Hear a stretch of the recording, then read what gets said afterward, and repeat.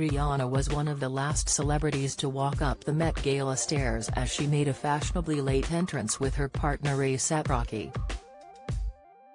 Many fans were disappointed and believed the singer may have snubbed the event as the Vogue live coverage ended without a glimpse of the pregnant songstress who has been known for her iconic Met Gala looks.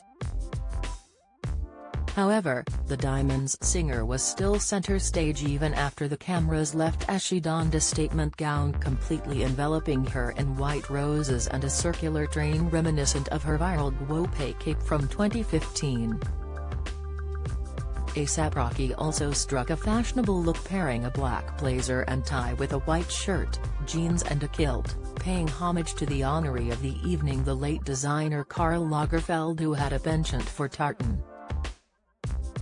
Fans had been eager to spot the couple on the carpet after the rapper had been seen earlier in the day running through crowds and jumping over fences at their New York City hotel.